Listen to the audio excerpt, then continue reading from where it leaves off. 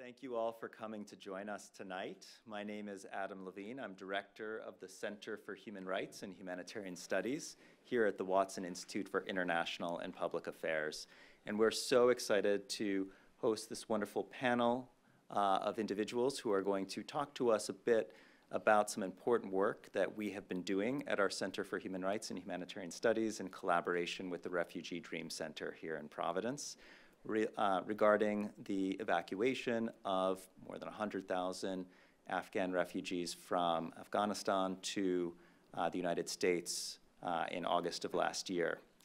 We're going to hear from our panelists about some of the findings of some research we've been doing, looking at the needs of this population, as well as a better understanding of their experiences in Afghanistan and during the humanitarian evacuation here to the United States. And we're also going to get to hear from the Afghan refugee community directly and from the Refugee Dream Center about the work that they do here in Rhode Island. So I'm very pleased to introduce to you our three august panelists that we have today. First, Dr. Omar Ba, who is the founder of the Refugee Dream Center here in Providence. He himself is a torture survivor, a former journalist, and a refugee from the Gambia. He's also author of the book, Africa's Hell on Earth, The Ordeal of an African Journalist.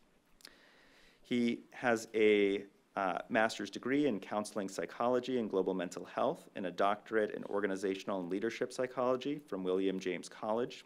He also completed trauma treatment certification at Harvard Medical School through the Harvard Program in Refugee Trauma.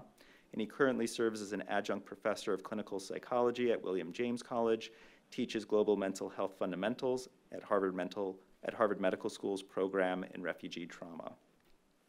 Next, we have Alexandria, who is our own civil military program coordinator here at the Center for Human Rights and Humanitarian Studies. She received her PhD in political science at the University of Massachusetts Amherst. During her time there, her research focused on the nexus of international law and U.S. foreign policy. Currently, she leads all of our research and training programs related to civil military humanitarian coordination, including a number of large federally funded grants, as well as a longstanding collaboration with the United Nations Office for the Coordination of Humanitarian Affairs and the U.S. Naval War College to host an annual conference on civil military humanitarian coordination. Finally, we're joined by Subhan Mohibi. He was born and raised in Afghanistan and recently graduated from Avicenna University in Kabul, where he earned his bachelor's degree in economics, finance, and banking. While attending Avicenna University, he published 3 books for the people at Elite Institute of English Language. Now he serves as the Refugee Dream Center as a case manager, where he helps dozens of refugees in finding housing, job placement, interpretation, and health and cultural orientation every week. He enjoys using his skills to contribute to every aspect of the exciting work that the Refugee Dream Center is doing. Without further ado, I will turn it over to our first panelist, Dr. Omar Ba. Well, thank you so much, Adam. It's always good to be back here. Before getting started, I want to acknowledge the presence of Dr. Carol Lewis. I think every refugee probably knows her. She does an amazing work in the past couple of probably decades that over a decade that I've known her. So she's hiding, she's blushing. But I just wanted to thank Adam and your team for a fantastic job that you do and the collaborations and just realizing the need to connect with communities. Because you can be working top down and not see the importance of collaboration or talk at us. But they come to us, work with us, hear our perspective, and then understand the importance of community voices and perspective, because that is the best way to help people. I came to this country 15 years ago myself. I did not know anything here, no family, no friend, no community. It started from the bottom. So actually, that experience is what informed what I'm doing today. That led to the establishment. Welcome, guys. I think this shuttle is here.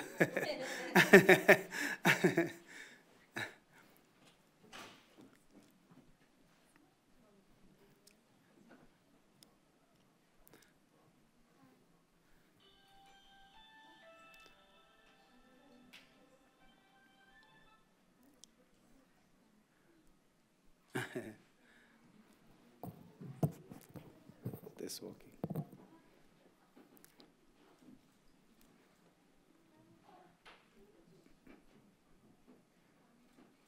Great. Well, thank you, everybody, for coming once again. And I hope maybe somebody will translate to them at some point when we're done. But I'll be very brief because I want Alexandria and Mohebi to come down. I just wanted to say the work we do at the Refugee Dream Center or any partner in the refugee community is really crucial, and we cannot do it without partners like Brown or the Center for Human Rights and Humanitarian Studies. A good case in example was a couple of years ago, we got a small grant from here, and that was to help train 8 community leaders. And we call them breaking barriers, because the bottom line is we cannot do the work without community leaders connecting with the respective ethnic communities in terms of language and access and cultural understanding. So we picked 8 people from different ethnic communities and started training them and working with them. And we call them breaking barriers or survival leaders. And their work has been phenomenal. They reach out, they transport people, they interpret for them, they help us get to their homes. Sometimes a male like me cannot enter a home because of the gender differences, because of those cultures. So all those things we factor, and that is why we work with different layers of people. As I stated, when I came 15 years ago, I did not know how to get myself to the hospital, for instance, to Rhode Island Hospital. I had no idea. I would take the bus, get stuck at Kennedy Plaza. Sometimes I'll spend an unneeded number of hours counting how many stories the Superman building has, and all the Biltmore building has, counting those, so getting lost everywhere and there was nobody to call. And I was volunteering a lot for people. At least I could read and write. I typed very fast. I would go to the International Institute and help people to fill forms and just really do whatever I can. And then I realized people need, for instance, moving from one apartment to the other. I carried so many loads going from one apartment to the other just because I did not know what U-Haul was.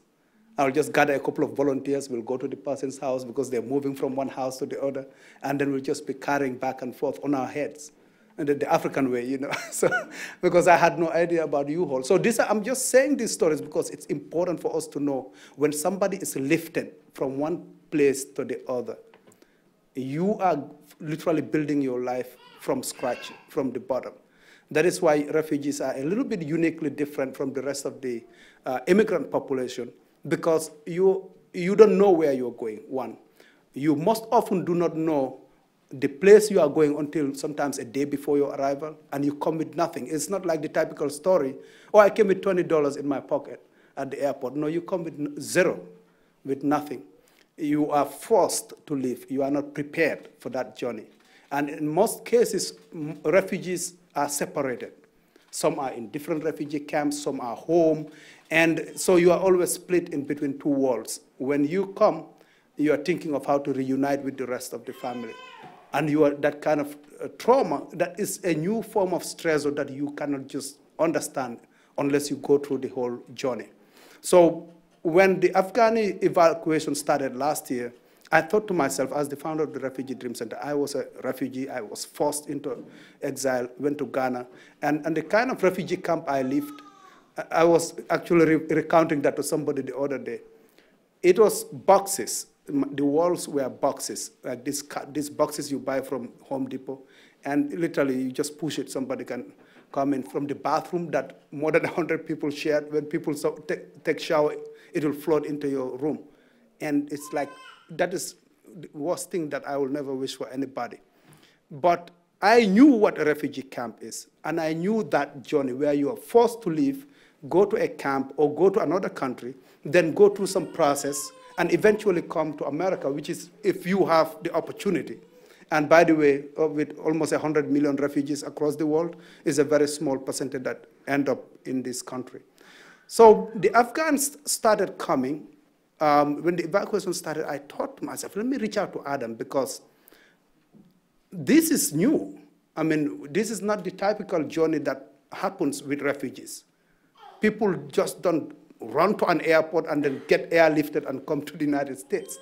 and or get separated massively. Maybe one person comes or two people come. Everybody is stuck in Kabul or Qatar or somewhere else. It is a new thing that all of us have to learn. Whether you are a refugee, whether you've gone through the process, or an immigrant, you must learn, especially service providers. If you are a teacher, a doctor, a case manager, you must learn. And even if you are from Afghanistan culturally, you must learn.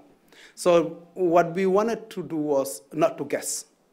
As an organization, we wanted to try to get something empirical, something serious that can not only help our work at the Refugee Dream Center, but can be adapted to other refugee communities like Congolese or Syrians. We have a couple of Syrians that came since 2015, 16, and then it stopped a little bit, but the families are still here. We work with them.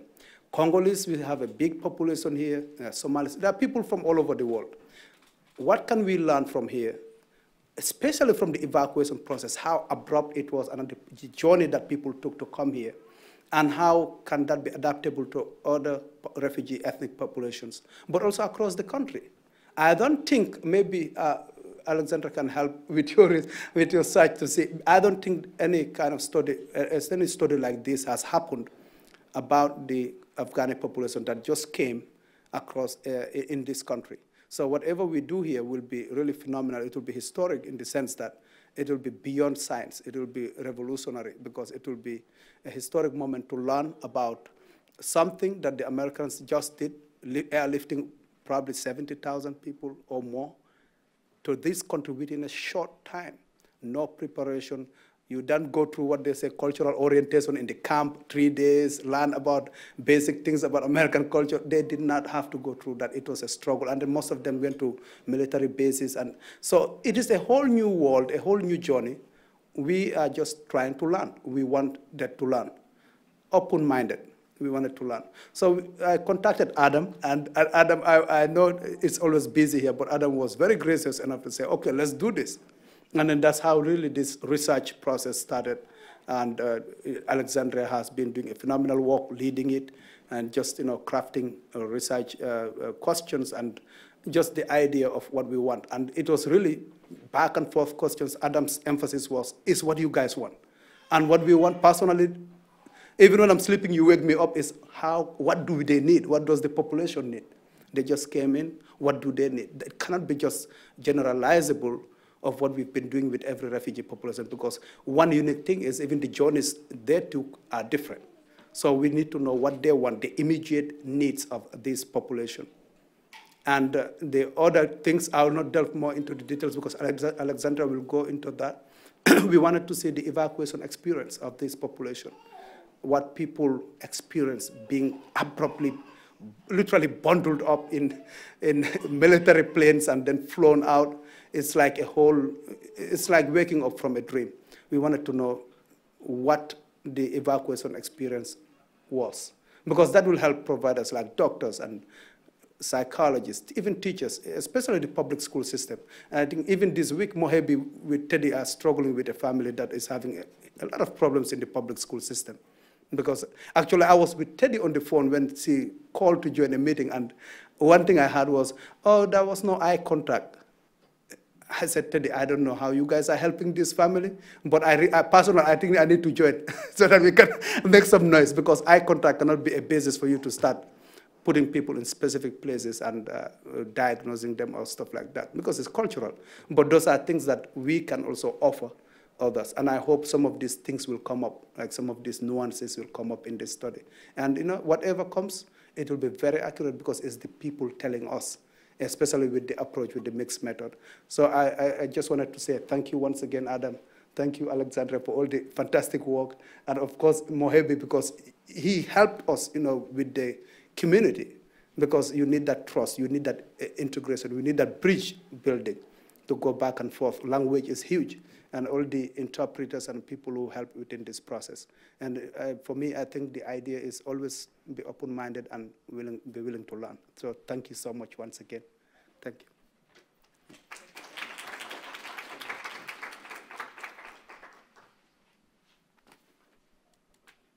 Hi, everyone. Thank you so much for coming, and I want to extend a special welcome to our guests from the Providence Afghan community. Thank you for coming tonight, and welcome to Brown University. So again, my name is Alexandria Nyland, and I'm the Civil Military Program Coordinator at the Center for Human Rights and Humanitarian Studies. So in this role, I manage all of the research that has to do with looking at how civilian institutions like humanitarian organizations work with militaries and armed actors during natural and man-made disasters. So a key part of the CivMil program is to make sure that we're conducting academically rigorous empirical work that's user-friendly. And that's especially true in the case of this specific project, which we are aiming to have programmatic, policy, and academic impacts. The evacuation of more than 100,000 refugees from Kabul, Afghanistan last year was the largest humanitarian evacuation in recent memory. It's vital that we learn about the successes and failures of this operation from the perspectives of the Afghan evacuees themselves, so that we can learn in order to improve future humanitarian evacuations and aid with the smooth resettlement of this current population in Providence. So this project has two goals. One is to assess the refugees' immediate needs.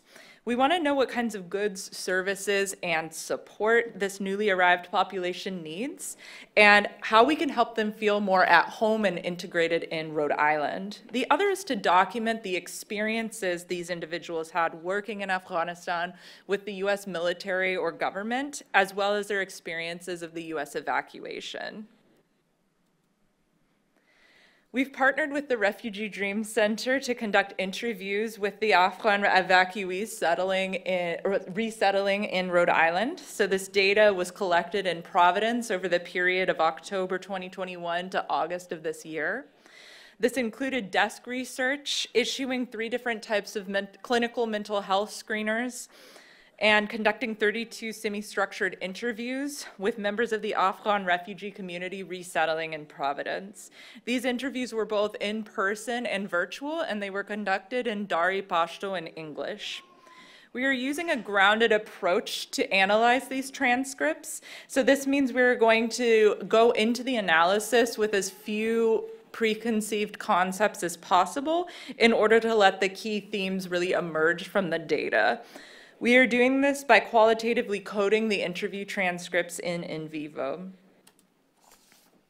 So while analysis for this project is still ongoing, several important themes have already become clear in the data, and I will briefly share 3 of them this evening. These themes all draw on the interviews conducted and hence offer an on-the-ground perspective of the US evacuation. The first 2 themes I discussed focus on the actual evacuation, while the last one focuses more on an important concern post-resettlement. So the first theme is informality. As was very publicly shown, the lead up to the US evacuation of Afghanistan was chaotic and urgent. This is due in large part of the collapse of the Afghan government occurring much sooner than intelligence projections had estimated. After the fall of Kabul on the 15th of August 2021, Hamid Karzai International Airport remained the only non-Taliban controlled route out of the country, being protected by several thousand NATO troops. Thus, it makes sense that every interviewee described a chaotic experience of both the evacuation and the airlift, and how they learned about their eligibility for the evacuation. Leading up to the US evacuation, participants reported that they were given very little information about if they were eligible. So many reported that they were notified within a moment's notice that when it was time for them to leave their country, perhaps forever. Once notified, they were forced to quickly gather their belongings and make their way to the airport in Kabul. In some cases, participants were not able to bring their family members because they were either too sick to travel or not an immediate enough family member to qualify for the special immigrant visa or SIV, since they had not worked with the US government. However, many of those who were eligible for the SIV visa were also left behind. Estimates put this number at between 70,000 and 100,000 individuals who are eligible for evacuation who have been left behind in Afghanistan. One of our interviewees, a soldier from the Afghan army, described fighting with his unit all the way to the Kabul airport, then guarding that airport for 7 days, and that before being evacuated himself. This individual reports not understanding that he was to be evacuated until the day of his evacuation. This chaos reportedly led to a level of informality in the operation. For example, having an individual connection with someone either within the US military or the embassy often helped expedite the notification and evacuation process.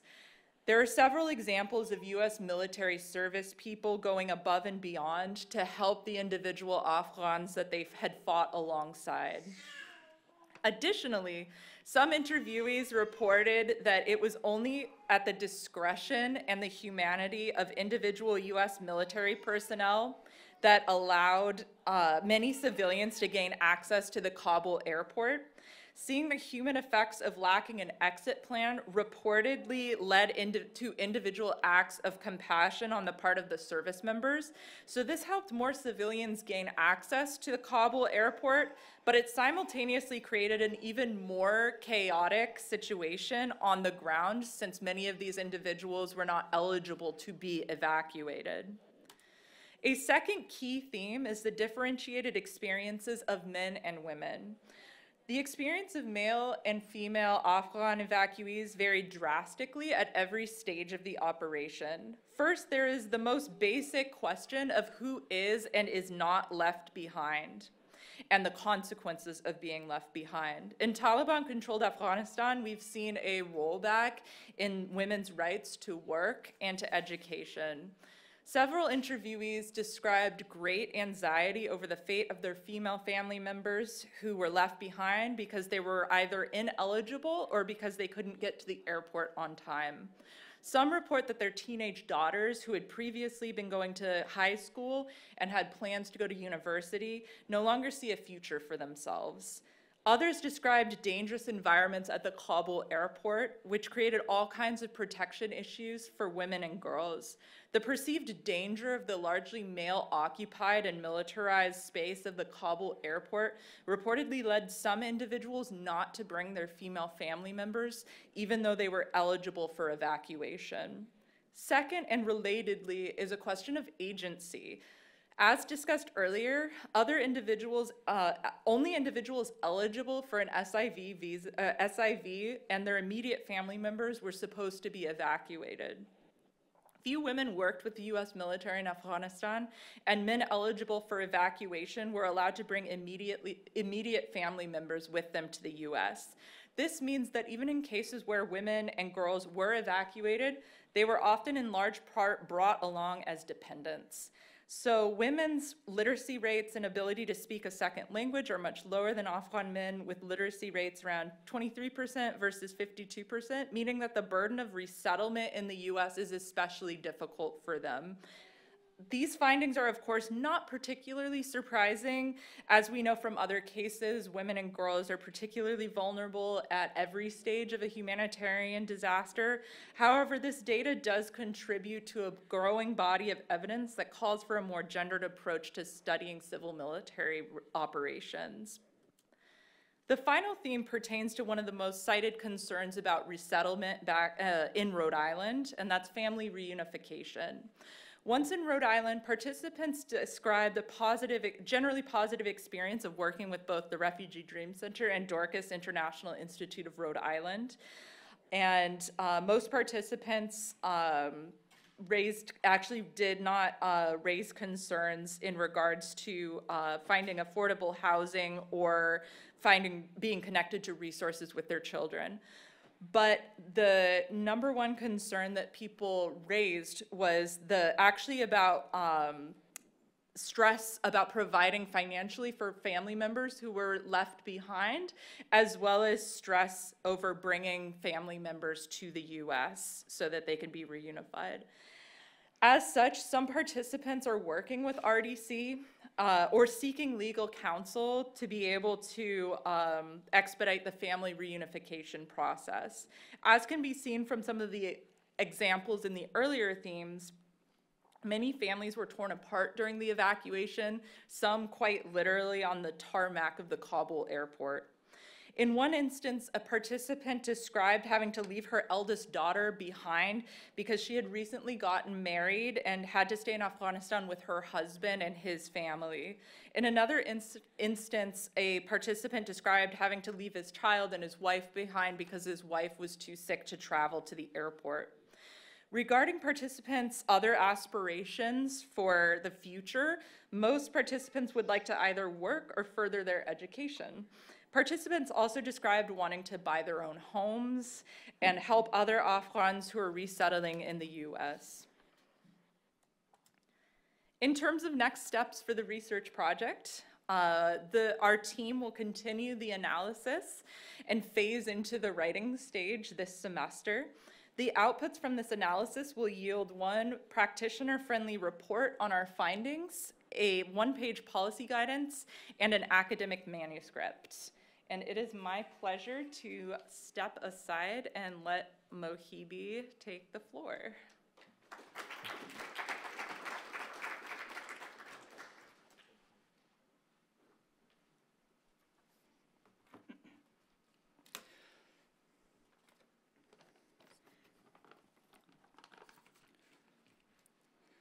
Hello, everyone. Welcome. My name is Subhan Mohibi. I'm from Afghanistan, and I am one of the recently evacuees that came and settled in the United States. So do you want me to interpret what you guys said, or I should go with myself? Okay. Before I should start my speech, I'm going to translate for Afghan families what they said in English. So, Dr. Omar was first. پیش از اینکه ما همو سخنرانی خود آغاز بکنم فقط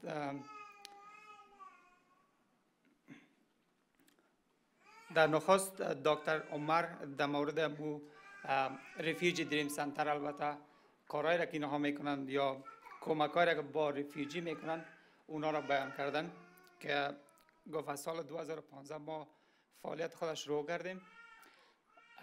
البته اولین باری که در امریکا میگه که آمدم ما مثل شما بودم، یعنی نمیفهمیدم که کجا برم، حتی نمیفهمیدم که بس مرا چطور باید بگیرم، بس موتره. رابطه ساختن یعنی برای ما بسیار مشکل بود چون زبان نمیفهمیدم، ارتباط بسیار سخت بود، اما با مرور زمان ما همه چیز یاد گرفتم، فهمیدم. درسای خود را تکمیل ساختم.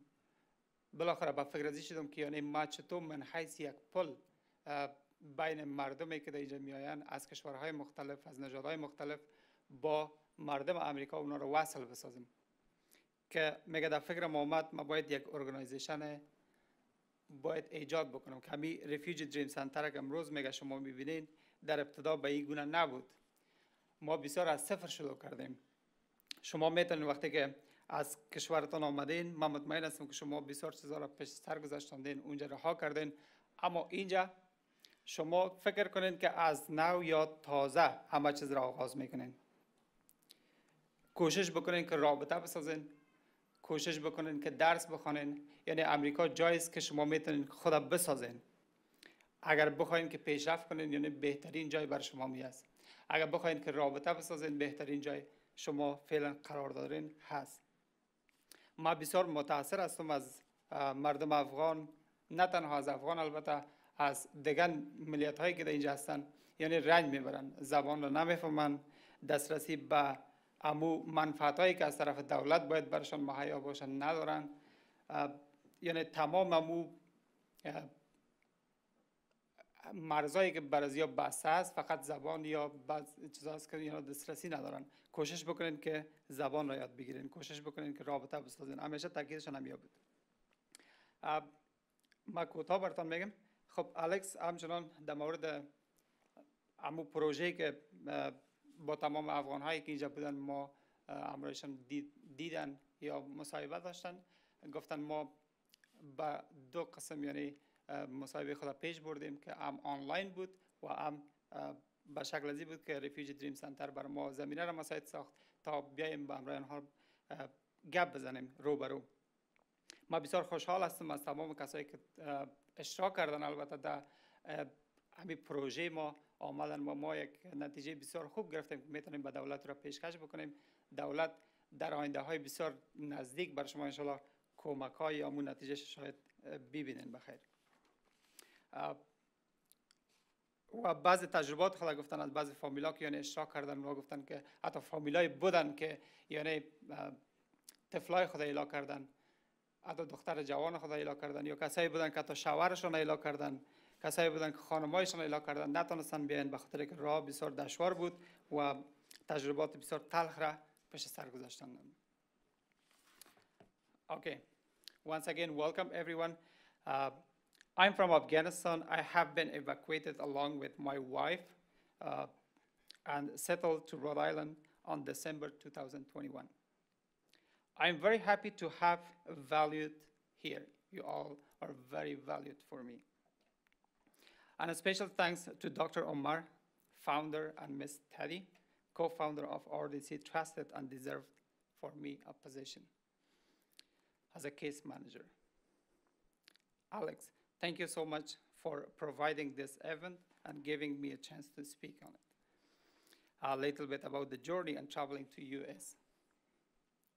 I always say for me and for my wife, it is a little bit cut.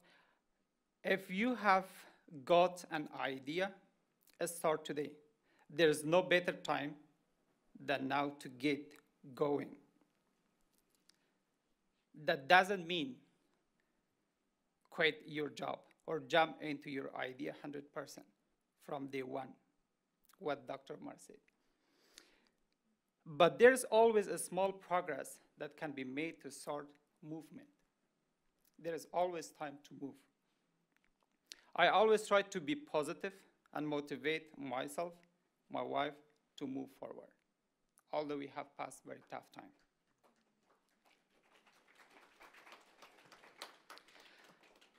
After the Taliban seized all borders crossing, Kabul airport remained the only secure road out of Afghanistan. People were agitated. They couldn't think rational what to do. Why I said rational, the people they couldn't take their decision. What should they do? Because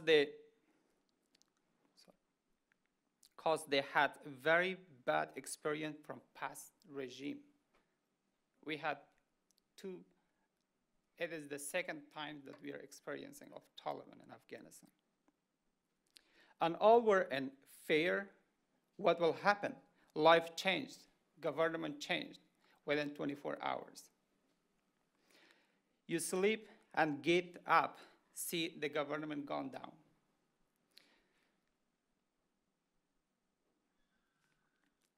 It is not easy.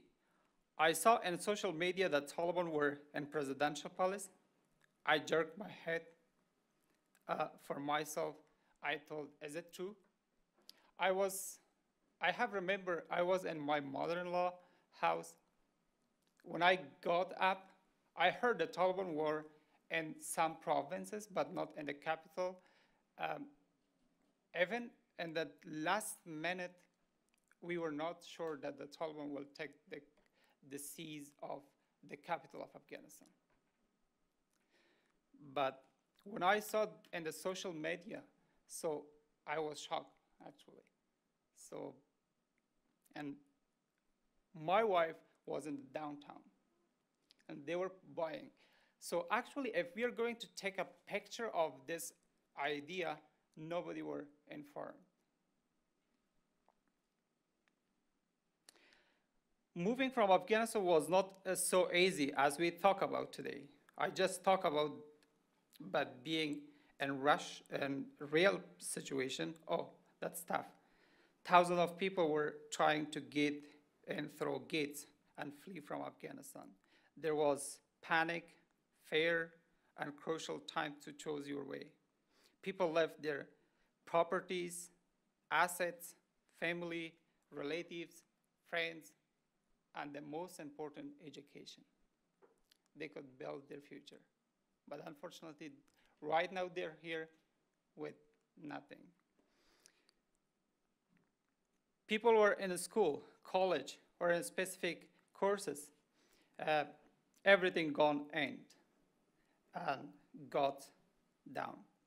They started from beginning in the US. People spend months in their journey towards the US. I spent over 3 months on the way to come through Qatar, Germany, and finally we reached out to Wisconsin. And I stalked for over 3 months and 10 days. After we settled to Rhode Island, where we never heard about that before, we didn't know the location, culture, people, benefits, sources, medical treatment, which is very important for people, places or educational places where to learn, at least the barrier of language.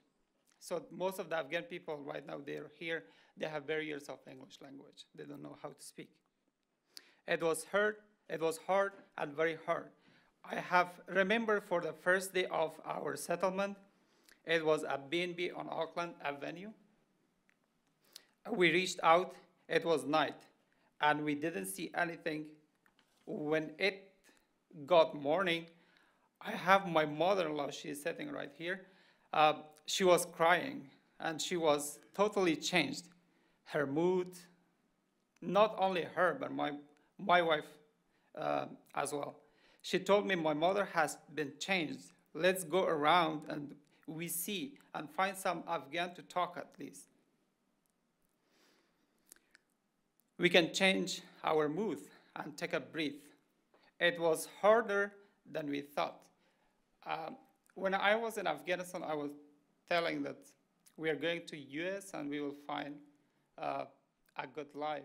At least we will be safe and secure. But when you came here, you will have a lot of difficulties. The most difficulties when you don't have your relatives, friends, that is most difficult. It was harder than I thought. But thankfulness of US government, as usual, stood along and brought out who worked with and never left behind. Every day I was scaring, and beside that, I was feeling positive for receiving email from them. We were in touch. They made certainty.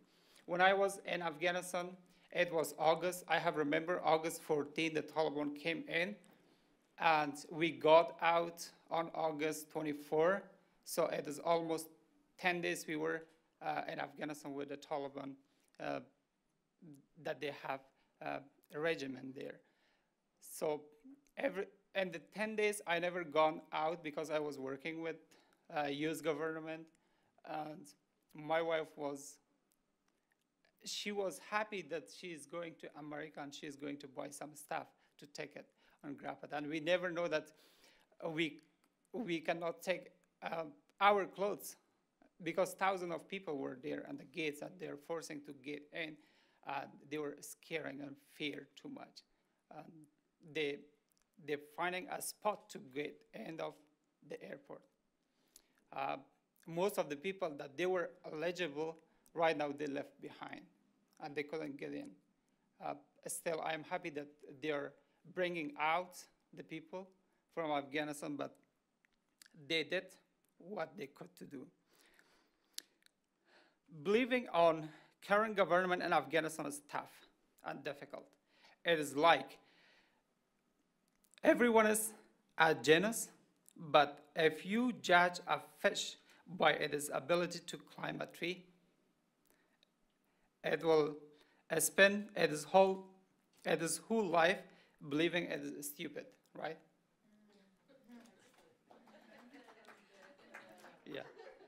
So right now, the Afghanistan government is like that. If you think that they're going to make and allow the people to going to school, that is another idea. I thought I have experience of them. The people that they have experience of that regime, they never trust on them. Afghan people who have experience for X regime, they never trust on, still they have prohibition of girls from school, and that's very bad. This is a very huge sabotage for their future. Learners left behind 1 year due to pandemic, and it is now 1 over year. It's almost over 1 year for the regime of Taliban that they're stayed away from their education. Everyone has dreamed to reach out in a position, but unfortunately, thousands of girls disappointed and stressed back home in Afghanistan. I am as an Afghan, request across the globe, please don't forget Afghanistan and decide people suffer too much. As Dr. Omar said, reporting, so there's a lot of ideas and a lot of experience from evacuees that I came, so I just going to through it very short. So as Dr. Omar said, regarding RDC programs, once again, I personally thank you so much for establishing of such organization. We have more than 400 Afghan evacuees families here at Rhode Island. RDC delivers safe, life-saving assistance, help safeguard, develop solutions that ensure people have a safe place called community, where they can build a better future and relationship. Try to get it. Refugee Dream Center need for your help, for volunteers to serve for people. People need for learning of English language. At least if you could not give them cash money, or you cannot give them anything like, how do I say it? Teaching of English, that is from your heart, from your brain, and you will not expend. The only thing I'm sure that you will expend, that will be energy, but that is a big help for them. Thank you so much. We work with families from different countries and nations using our expertise to protect and target is to be self-sufficient. The only target that I found, it is almost 7 or 8 months I work with the Refugee Dream Center. They're going to the people be sufficient, and self-sufficient is so important for them. RDC greatest asset is workforce. We work with passionate, talented, and creative individuals who want to use their skills for good. Thank you so much for passion and valued time. Thank you.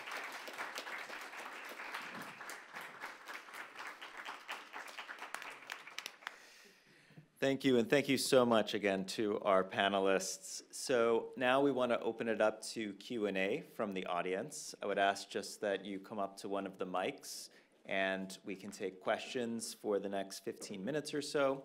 Then we will go outside for our lovely reception. We have wonderful food. We hope all of you will join us and continue the conversation afterwards. We also, for those who will need to pray at 7:15 to 7:30, we have a special space set aside, which we will have someone to show you where it is, and you'll be able to do that and then come back and join for the reception. So please, questions from the audience.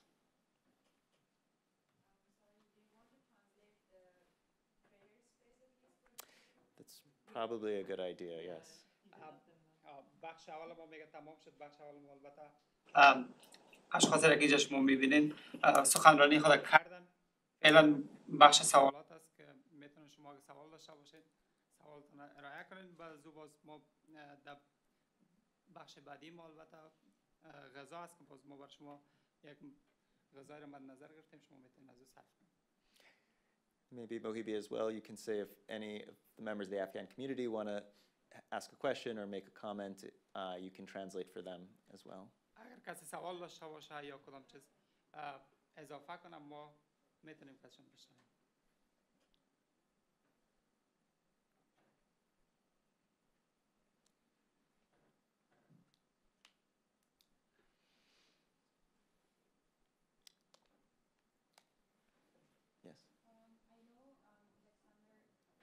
Yes.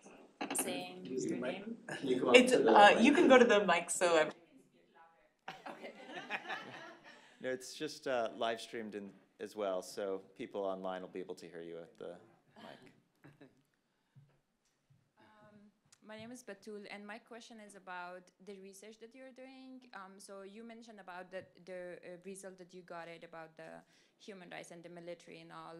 I was interested about because there was some about mental health and all. Will you do it's like the mental health part is also included in that, or you just wanted to see how much you know the PTSD is present among the population. I'm interested to know about that. Thank you. Yeah, absolutely. And thank you so much for that question. And I will answer it, and then I'll turn it over to Omar as well to add on a bit, because that's his area of expertise. So the way I can go into more detail about how we structured the interviews. So before each interview, we issued 3 different clinical mental health screeners, one for anxiety, one for depression, and one for PTSD. And we are absolutely going to integrate the results of those screeners into our report that we're going to share directly with the Refugee Dream Center so that they can get a better idea of the mental health status of the individuals that they're trying to reach. Well, when refugees come and you ask them what they need, most of the time people will talk about the basic human needs, like food, housing, that sense of belonging, reuniting with family members back home or sending them money. And it's very easy to overlook the mental health status. So that's why we included it, because we wanted to capture that, not really to the extent of diagnosing, but at least getting a certain, some sort of a picture of what the mental health status of these individuals are, so that you can use that to refer or at least have an idea how to go forward, not to just focus on the basic human needs.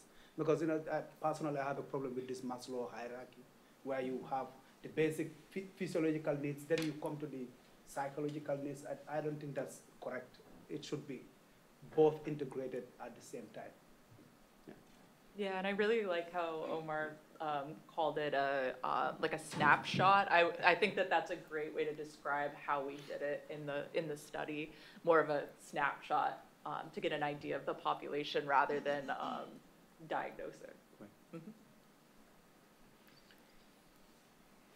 Yes, please come up to the mic.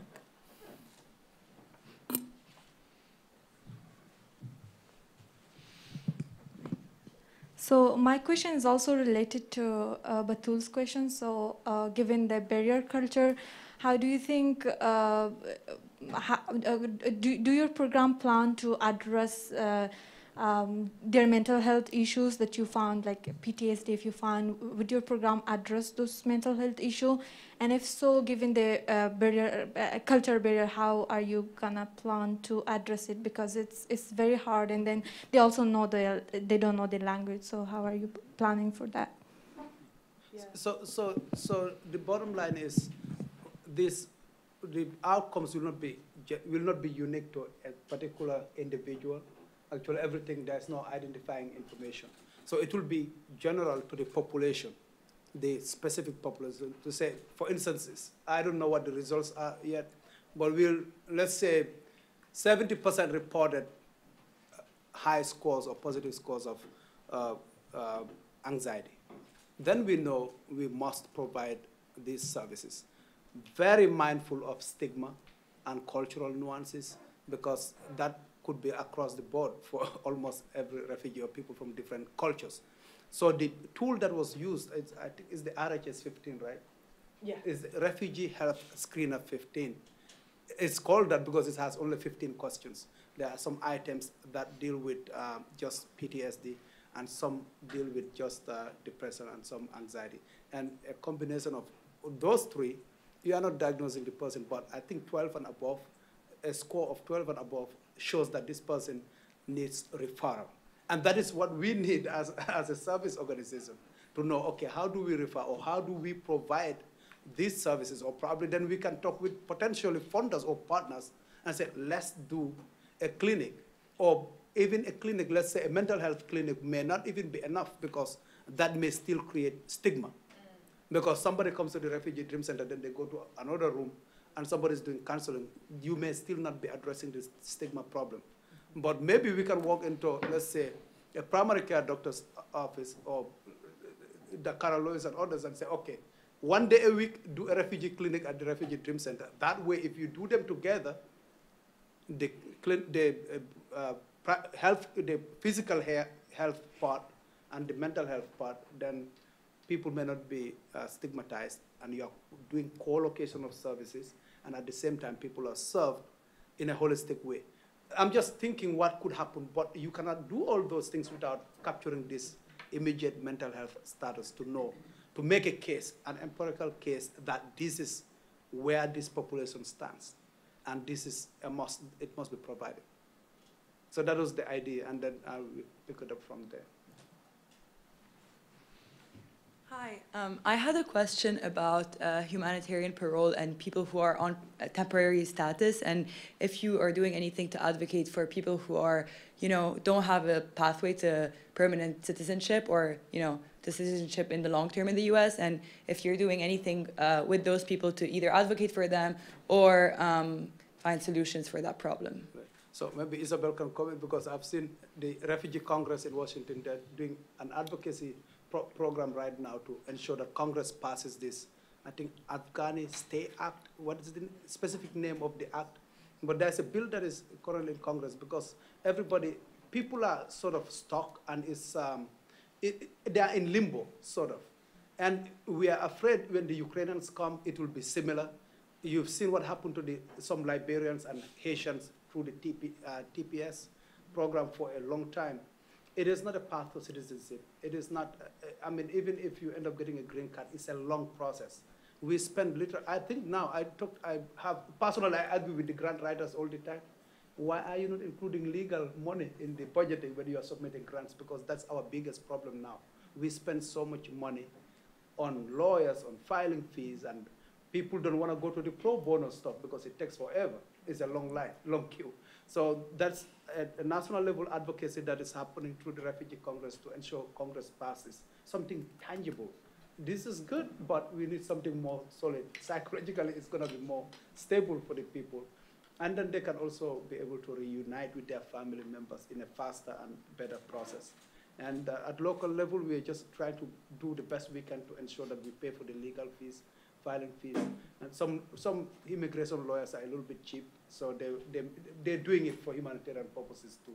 But I think, this is where all of you can come in, students, teachers, volunteer. There are certain forms, we don't need to pay lawyers. People can help us to help with that advocacy. And hopefully maybe at State House level, even making an appointment with the Senator's office is hectic. So that's where we need that kind of policy and advocacy. It took us a while to get IRS approval when we established the organization, because we insisted that the word advocacy will stay. And they did not like that. They thought it's going to be like a political thing. But we wanted advocacy to be there because we know it's going to be part of our work. I'll add, one of the programs that our Center for Human Rights and Humanitarian Studies has had for several years is our Student Clinic for Immigrant Justice. And so we actually have a cadre of Brown students who work under the supervision of immigration lawyers to help asylum seekers here in Rhode Island navigate the often very difficult and complicated process. And that's going to be even more true for many of these Afghan refugees because of their special status that they're coming in on. Yes.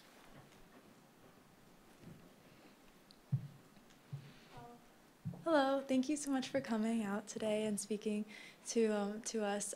My question is, I'm the president of Brown Democrats, and we are trying to expand our outreach and just getting involved with local organizations. And I was just wondering, how do you think it is best for student organizations to either collaborate with one another in order to further these policy initiatives that Refugee Dream Center may have, or to kind of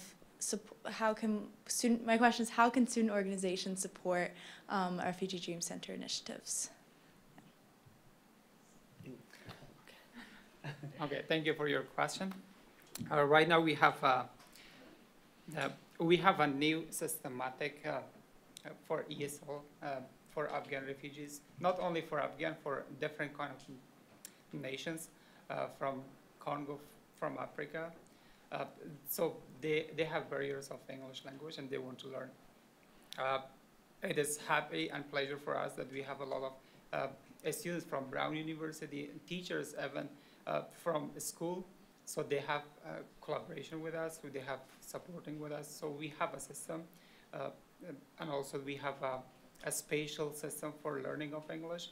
So we can create account for students and also for teachers, they can go with that. So it has three categories. They can go in person, virtually, and also we are going to mentor. It looks like mentor and mentee. So you can go at their home to teach them in person. So we're looking for the learner and the teacher. So then we will organize them. Okay, yeah. Thank you. And I'll add one program maybe. We have a youth program that refugee youth and American youth, so we mentor them. So we have about, I will say, up to 30 youth. And they are all looking for mentors. So it's just like how he explained the adult English education, and also it's the same as the youth. It's just to keep them motivated, especially mentors who are already in college or graduating from college. It's kind of a motivation to the refugee kids, for them also to know that they can make it, they can finish high school, they can go to college. I just want to add one thing more. So recently we have been joined with the CHRHS, so that's the national report for the state. We have their database. So when we have the students, first of all, we are going to levelize them with the CHRHS test, if it is familiar for you. So we levelize the students, and which level they are, then we are going to, according to their level, we're putting them in the classes. Yeah. Thank you. Yes, we'll take one last question over here before we wrap up.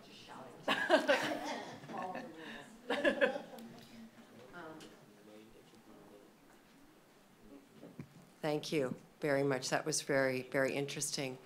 One of the questions I have about your research is certainly one of the things that I've noted with all of our refugee families, but particularly the Afghan families, is the incredible strengths and the resilience. And I'm wondering if any of your research will be tapping into their identified strengths so that we can better, support that from, for those things that they identify as their strengths, because I'm amazed at the amount of strength and resilience that these families exhibit. That's my question.